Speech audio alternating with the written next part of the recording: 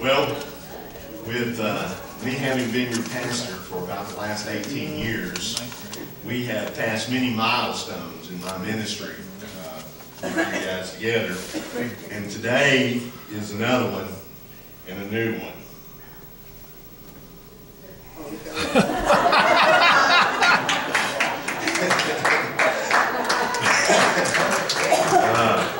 From time to time, I'm finding that I have to wear reading glasses. When I came here at 26 years of age, I had 20/20 vision, but I find that from time to time, I'm needing these, and this morning seems to be one of those times where I may need them a little bit. So now when I look out at you this way, you're very blurry when I look around, but the print's very clear when I look this way. So I haven't officially been diagnosed with needing these, so I just picked me up one of those cheap pair at the dollar store that helps me read. And what's funny is that now that I use the Bible on the iPad, I can actually kind of enlarge it somewhat, and I find that when I read printed, I got to have the extra large version. So I'm not sure which is best, but. This morning, I want to return us to the book of Galatians, and we're looking again.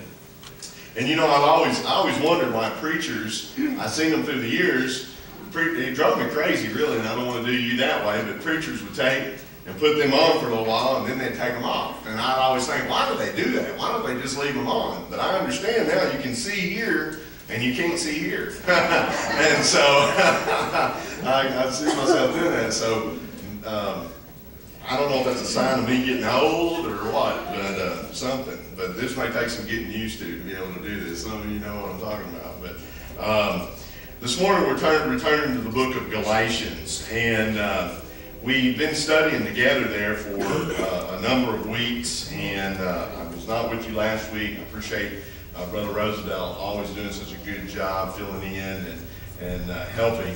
But we're returning back to the book of Galatians, and we are in chapter 5, and I'll get to that in just a second. I want to draw a couple of references to help us before we go to the scriptures to understand what we're talking about today in this portion of scripture that the Apostle Paul has brought us to. And I want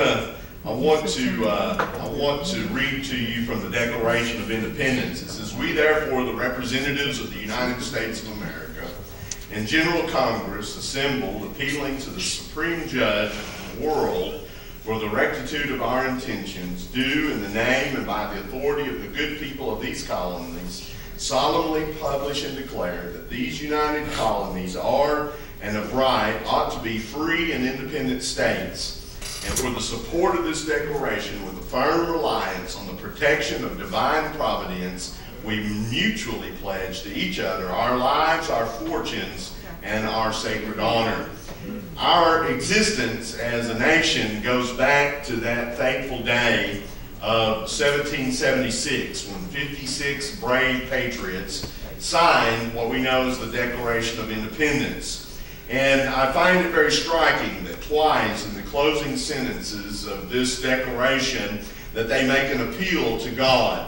They refer to him as the supreme judge, and they refer to him and as divine providence. And when we read these stirring words, what it recalls to me is the idea that freedom is never free. That freedom always comes at a cost. And that this nation that we live in and enjoy was founded by men that were willing to pledge their lives. They were willing to pledge their fortunes. They were willing to pledge their sacred honor. And that the continuing price of freedom is eternal vigilance. Amen. That you always have to be vigilant. And so what the point of this is that what is purchased with blood can easily and very quickly be lost through careless disinterest. That which has been purchased by blood can just easily go away if we don't stay vigilant. And that this morning speaks to me in two ways. One, to the scriptures that we're going to read together in just a moment, but it also speaks to me about our nation and to our country. that we have so many folks that have been disinterested for so long as to how we became a free nation and how our freedom was bought and paid for by blood, that through that disinterest that it is now slipping away. Those freedoms are eroding, and we are slowly and becoming less and less of a free nation.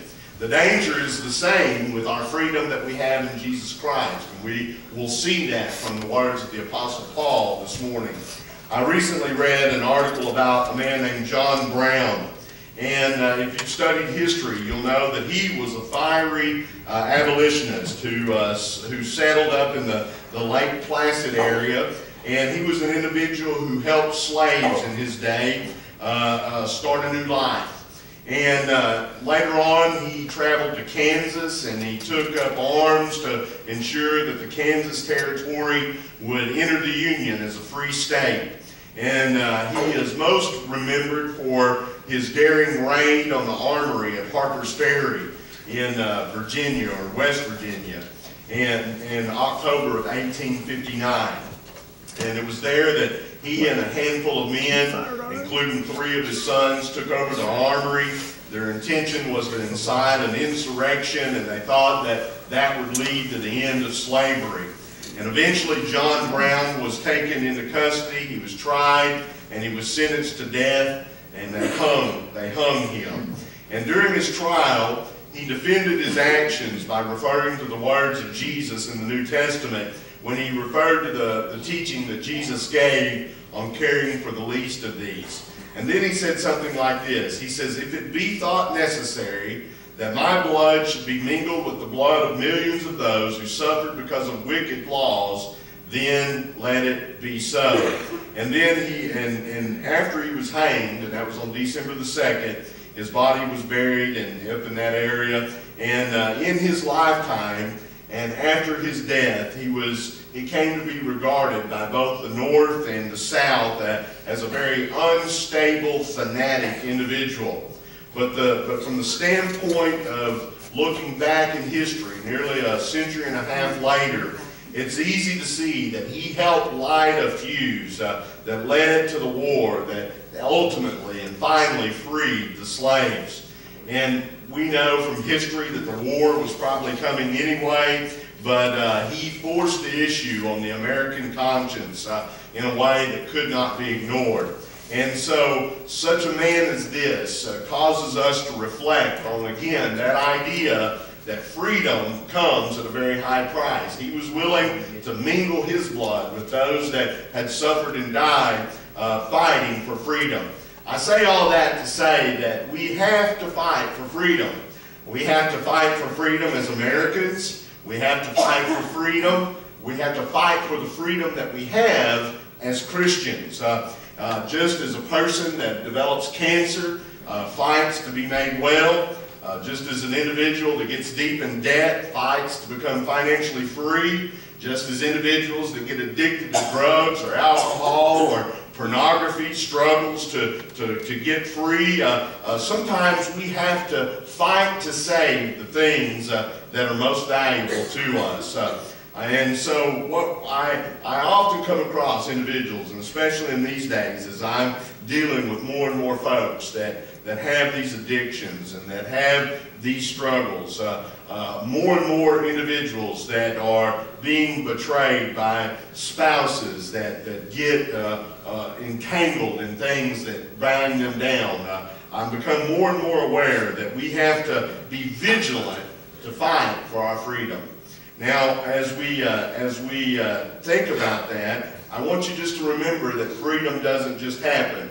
Now, I prefaced this text and all of this sermon with that because we know that our freedom has been bought and paid for by Jesus Christ and what he did on the cross. But the Apostle Paul seen a struggle going on in the churches in Galatia, that he was afraid that they, through disinterest or a lack of zeal or a lack of standing firm, would just let that freedom flitter away.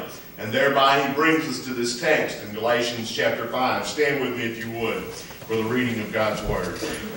Galatians chapter 5, verses 1 through 12. Paul says, "Stand fast, therefore, in the liberty by which Christ has made us free.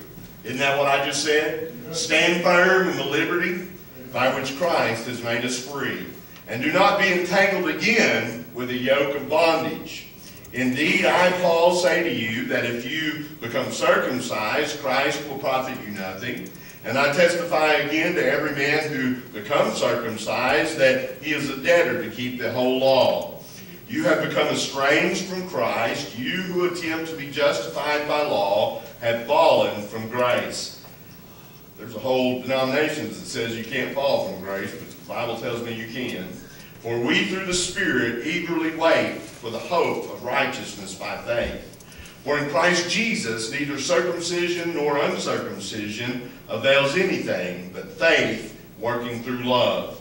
You ran well. Who hindered you from obeying the truth? This persuasion does not come from him who calls you. A little leaven leavens the whole lump.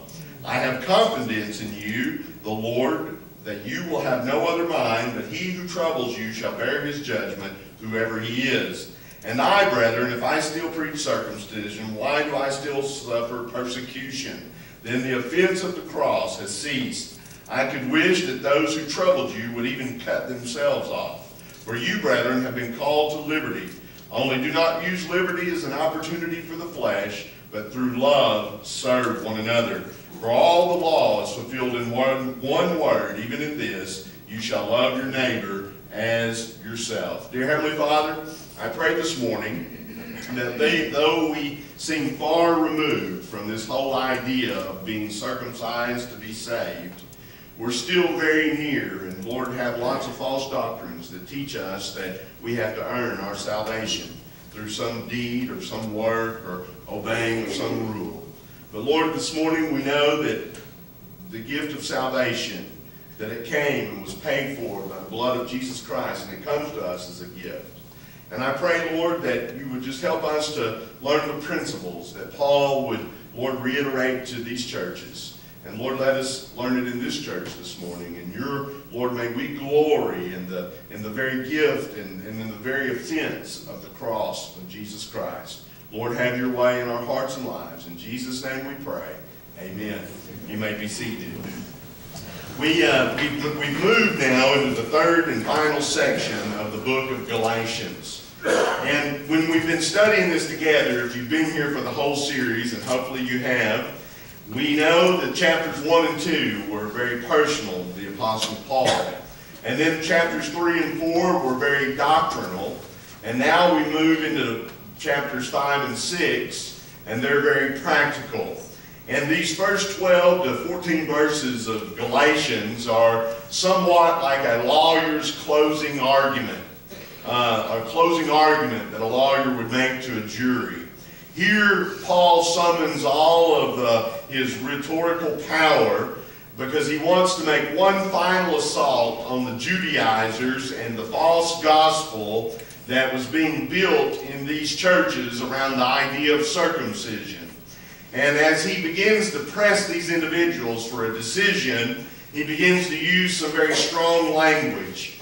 If you look back at verse 12, you can kind of get an insight into the depth of Paul's righteous anger against the Judaizers, against the individuals who were attacking and teaching against the freedom that we have in Jesus Christ. If you look back there, he says, as for those agitators, he said, I wish that this is a different version than the one I just read you, but I like it. It says, as for those agitators, I wish they would go the whole way and emasculate themselves. That's how angry he was at these individuals that were teaching that they needed to be circumcised in order to be saved.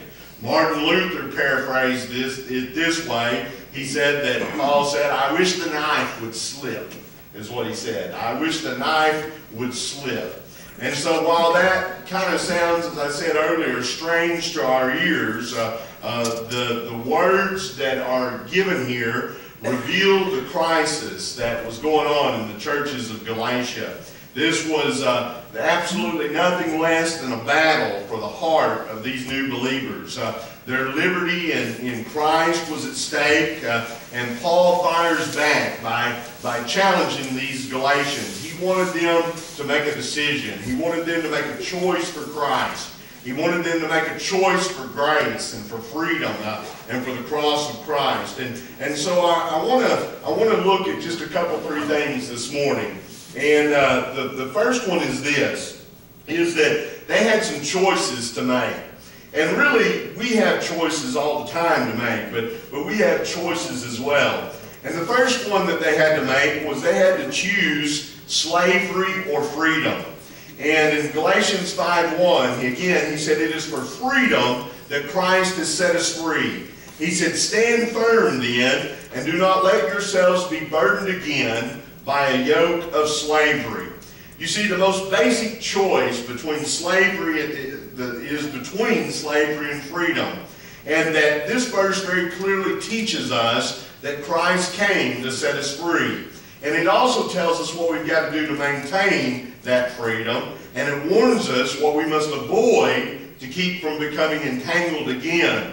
And so the crucial point is that freedom comes at the cost of continual vigilance.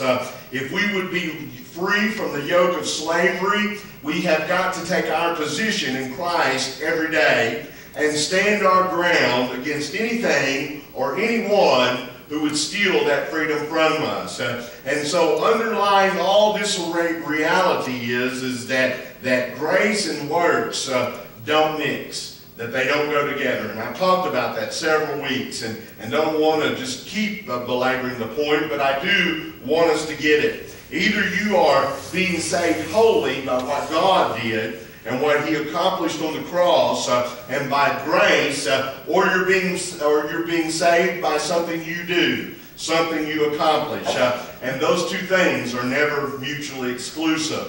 The problem is the performance-based world that we live in.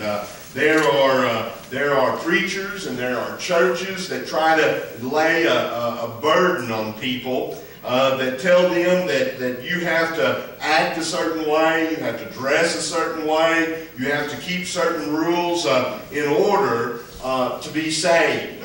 Many times they do it in the sense of, well, you can't be in fellowship with us unless you follow this list of order, this list of rules. But usually what they're saying is that we really think that you're less than saved, you're less than Christian. But the fact of the matter is that we're either saved by the way we perform and the way we keep rules, or we're saved by grace through faith in what Jesus Christ accomplished on the cross. Do you see? Sometimes it's people want to take it upon themselves, though, to become the judge and the jury, and so oftentimes people become rejected. And that's what Paul knew would happen with these individuals. These folks that wanted to add rules to the Word of God, they wanted to add laws to the Word of God, they wanted to twist the Scriptures. They knew what they really wanted was to be in power over these new believers. They wanted to control them if they could. And so thereby they were rejecting grace and accepting works.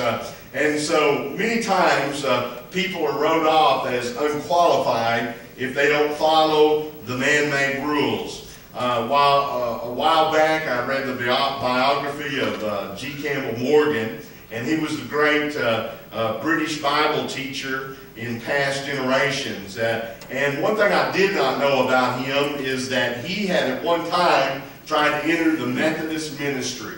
He had tried to enter the ministry in the Methodist Church. And even though we know that he went on to worldwide fame, he never forgot the sting of rejection. When he cabled his father with the bad news, I like what his father's response back to him was. He told him, he said, rejected on earth, but accepted in heaven. My message is this morning to you, is that you have been made acceptable through Jesus Christ. I don't know about you, but I'm thankful for that. That I don't need a man's acceptance to be accepted in heaven. That I may face rejection here by people and by individuals and good-meaning people and people that consider themselves to be religious and high and holy. But I have been accepted by God through the work of Jesus Christ on the cross. Amen? And so though we may be rejected on earth, we've been accepted in heaven. I don't know about you, but I think that's something to rejoice about. That we've been accepted because of Jesus Christ. How many of you know we've got to be vigilant about that? That my acceptance into heaven is not going to be based on your judgment, and your acceptance into heaven isn't going to be based on my judgment. Our acceptance into heaven is going to be based on whether we've been covered by the blood of the Lamb, whether our names have been written in the Lamb's book of life, whether we by faith have accepted the sacrifice that was made on the cross. But there's always a battle. There's always an ongoing battle for acceptance. I think that churches are very guilty of this in our day and time. We're always wanting to add rules and regulations to what God has already revealed, and that's nothing new because we know that that's what the Pharisees were doing in their day and time. You know, the story of Morgan reminded me also that nobody passes through this life, though, without feeling rejection. That we all at times feel the sting of rejection. Standing firm in our freedom allows us to learn from those defeats while not being defeated by them. We're going to all face individuals at times that are going to reject us. It happens, unfortunately, all the time in marriage, where one spouse rejects another spouse. A lot of times one spouse will say, well, I'll love you conditionally, as long as you meet these certain expectations. Employers do the same thing. One football coach once said this to a place kicker. He was about to attempt a game-winning field goal, and he turned to his coach and he said, Coach, he said, if I miss this field goal, he said, will you still love me? He said, yes, son. He said, I'll love you, and I'm going to miss you too. So we're always facing possible rejections in our life. But the fact of the matter is that we are in Christ. And in Galatians 2:20, he says, Christ now lives in us. That's our assurance that we are the children of God, that our position in God's family is secure, and that we have been set free from the guilt of sin, set free from the power of sin, and that someday we'll also be set free from the presence of sin. And so one of the implications of this verse is that this, and I want you to get this. When Paul gives these verses, what he's saying is this, is that it's impossible to become enslaved again unless you allow it to happen voluntarily. You see, that's the problem, is that it's impossible to become enslaved by men, enslaved by sin, unless you allow it to happen voluntarily. How many of you know that the reason that our freedoms are eroding and slipping away in America is because we have all been so busy enjoying the benefits of being free that we have just been disinterested in the individuals that we send to Congress. And guess what they want to do? They want to do the same thing the Pharisees wanted to do to the church. They want to control you. And so the way they control you is they pass more laws. You can always determine a politician by the laws that he wants to pass. Every time somebody slips and falls, well, there ought to be a law against that. Every time somebody gets wronged or something happens, well, there ought to be a law against that. And that's the way the Pharisees did, was that they entangled these individuals. Now listen to me, there's nothing wrong with laws. We all got to have, everybody's got to have boundaries. I mean, even the seas are hemmed in by boundaries. We all have to have boundaries, but there's a difference between the boundaries that God gave and the boundaries that man gives. And so what we find is that anytime anybody's wanting to put these conditions, what they're wanting to do is control you. And when they control you, you become a slave to them. They want to enslave you. Satan is the same way. Satan wants to enslave you. And so what he does is that he tempts you to break the very laws of God. He entices you to do the very things that he knows will cause a burden and a yoke to come back on you. Guess what? Satan can't do that without you voluntarily walking into it. I want to submit to you that that's what Paul's seeing these Galatians doing. That they themselves, many of them were very zealous to do God's will. Many of them were very zealous to honor God, and so they were willing to listen to these teachers. Another thing that I want to caution you about is that sometimes we become so disinterested that we're always looking for something new and more exciting. Many times that's why people church hop. They went to the same church for a while and they do everything the same way, and they kind of get bored with it, so they start shopping around for something more new and more exciting. They get bored. Same way with the nation. They want something different. They want something new. But listen to me. The old never gets old. Yes, Paul said, yes, the cross, it's an offensive message, but it never gets old. Paul said, yes, it's an offense to those that are perishing, but listen to me, it's freedom to you and I who are being saved. Amen? Amen. And so the fact of the matter is what we need to do is not let ourselves become disinterested. We need to not let ourselves become bored. And then the third thing is this, is that we've got to be real careful about compromise. I want you to look back at these scriptures with me, and I want to just break them down for just a minute. Go through them real slow with you. In verse 3, Paul says, and I testify again to every man who becomes circumcised that he is a debtor to keep the whole law. How many of you know when you go to looking for something new, a new teaching, that you better be careful that what you think you want, you better be careful because you might get it. The fact of the matter is, as Paul said this, he said, if you're going to keep one part of the law, you're going to have to keep the whole law. That's the problem with going. Now listen to me, I told you, you're born of, it doesn't matter how many different religions you name, you're either born of the free woman or the slave woman, okay? And if you're not born of the free woman, then you're born of the slave woman. The law, trying to be saved by the law, is just like every other religion on the face of the earth. It's slavery.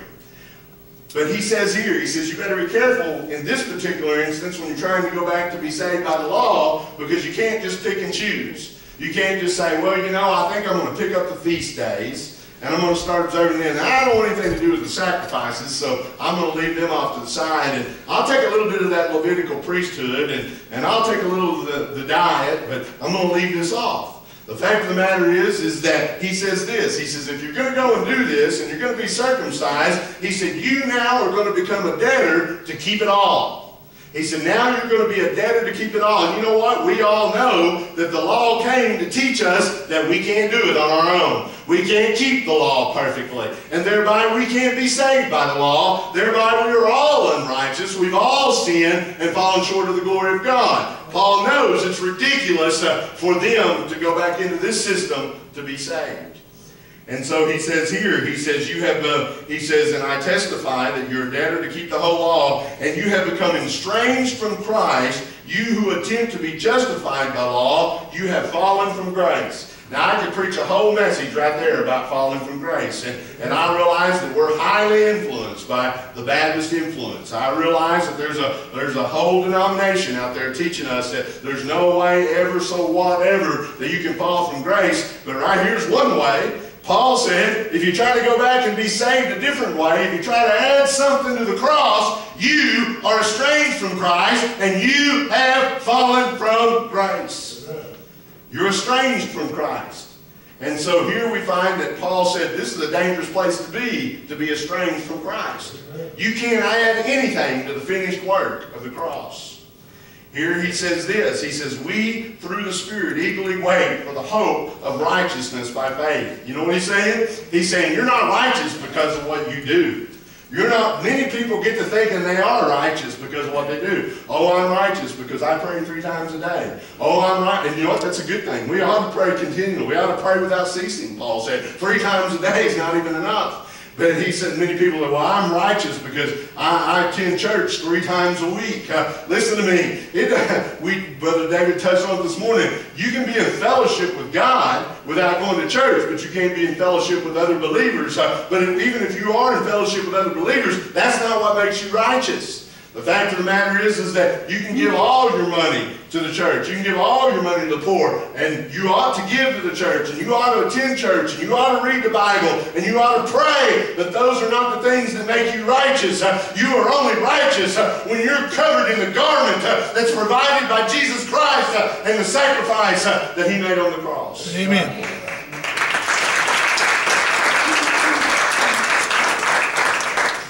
But those high and holy people set themselves up as a judge, to judge other people, and it ought not be that way.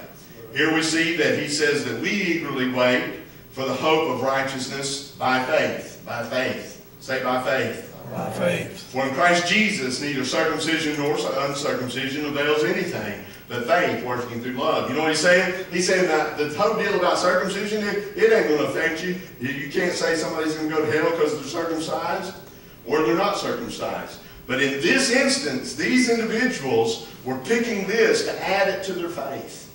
This was something that they were going to add to their faith, declaring themselves to be righteous. And he says that there's nothing that works except faith working through love. And he said, you ran well, who hindered you from obeying the truth? How many of you know that the devil's always got somebody that he's trying to hinder? And he's always hindering us by trying to get us to disobey what we know is truth. He's trying to get us to disobey what we know as the law of God. Always trying to get us to cross that line. He said, the persuasion does not come from him who calls you. And now listen to this. A little leaven leavens the whole lump. Say that with me. A little leaven leavens the whole lump. You know what? What that means is this, is if you'll compromise a little bit, you'll compromise a whole lot. The fact of the matter is this, you can judge yourself so that you need not be judged, is what the Bible says. And what that means is that if you'll compromise just a little bit in an area of your life, you'll compromise a whole lot on down the road. What we've got to do is we've got to guard ourselves against compromise.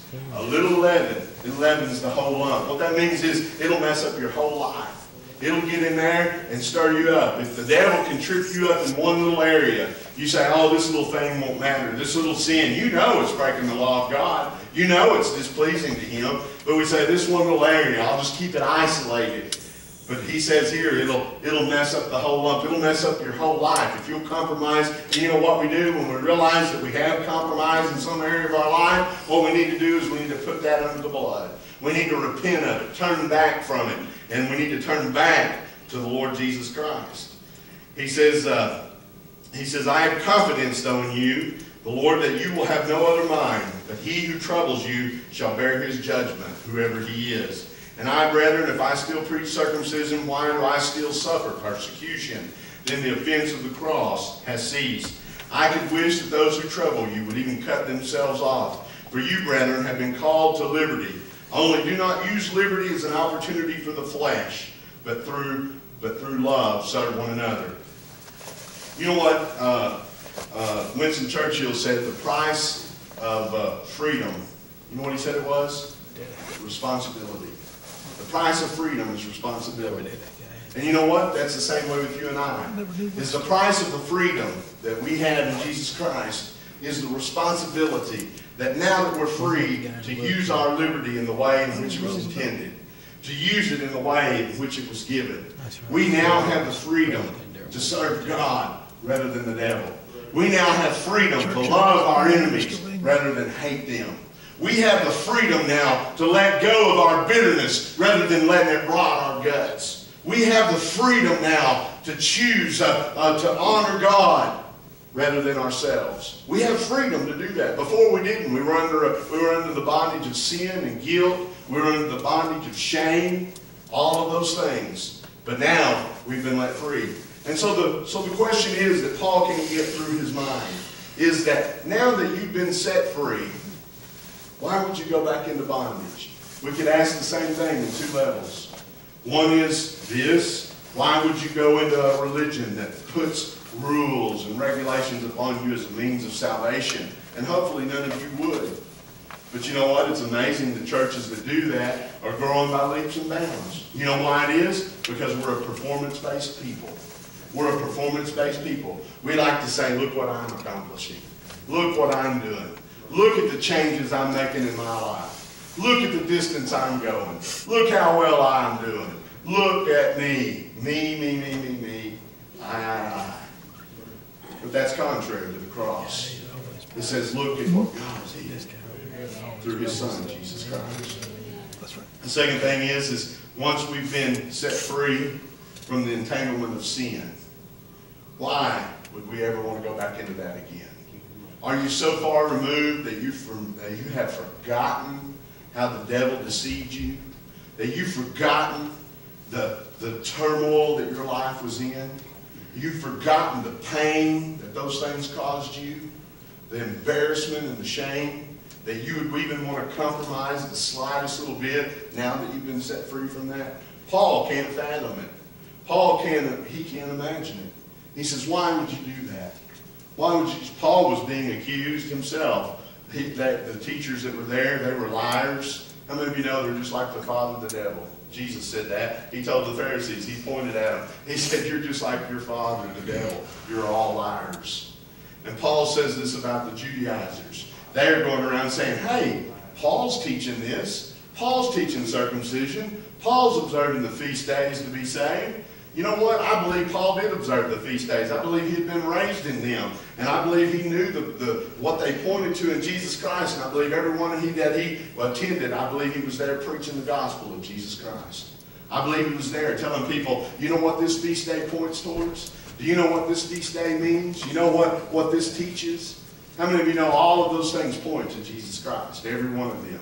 The fulfillment of Christ. And here we find that Paul says, and they were lying against him. And Paul said, you know what? He said, if I was still preaching that, he said, then why am I still suffering for preaching the cross? He said, if I'm still preaching that, he said, I could easily start preaching that. And he said, I wouldn't have to go to prison no more. I wouldn't get stoned no more. I wouldn't be left for dead outside the city anymore. I'd just be well accepted and well liked. And the point of this is that the more you cling to the cross, the closer you cling to the fact that it's the finished work of Jesus Christ on the cross, the more you're going to be persecuted for it. The more the devil's going to hunt you down for it. Listen to me. Our enemy hates our God.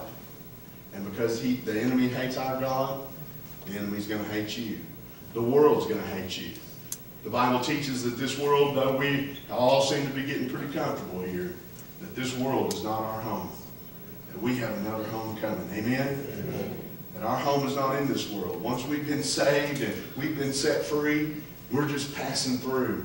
We're going to the promised land. We're going to that place that we like to sing about. We're going to Beulah land. Amen? And it's coming.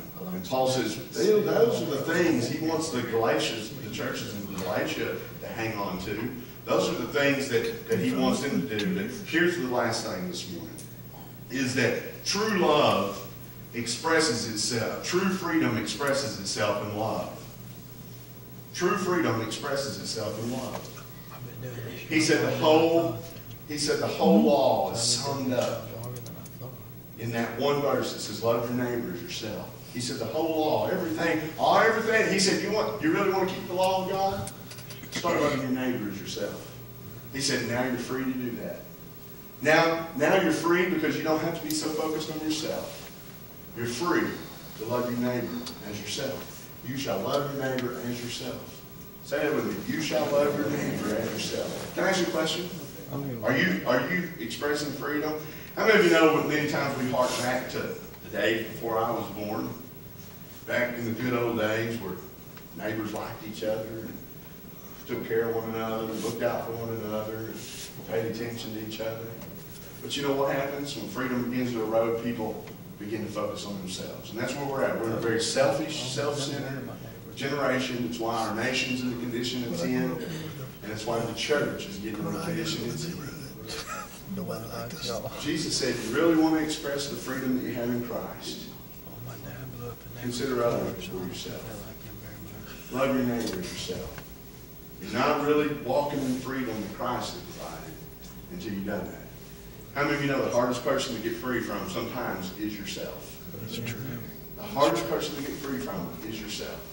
It's why marriages don't make it. It's why marriages don't make it. People spouses get into, they get itis. they get focused on themselves, if they consider their spouse as much as they consider themselves. It's why some people don't stay employed.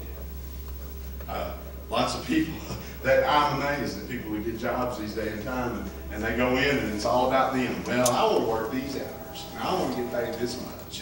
I don't, yeah, you're the boss, but I didn't get hired to do that, and I'm going to do this. Well, I say, if you can't hack it, get your jacket.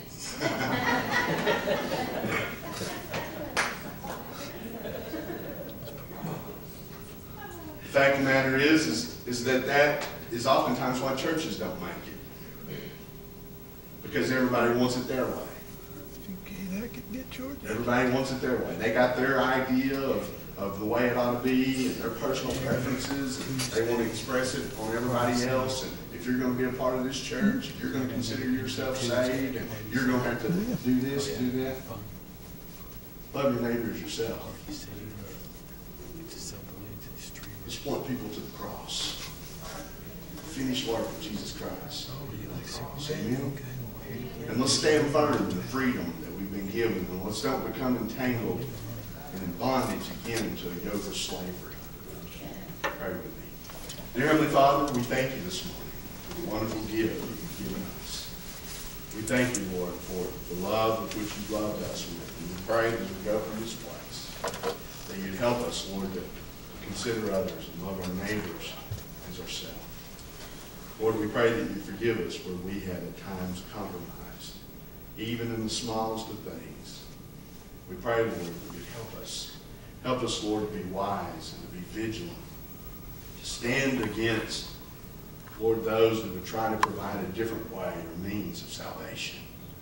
Lord, we know that you have graced us, that you've loved us, and Lord, that we are blessed and highly favored. Lord, we give you the praise this morning. In Jesus Christ's holy name.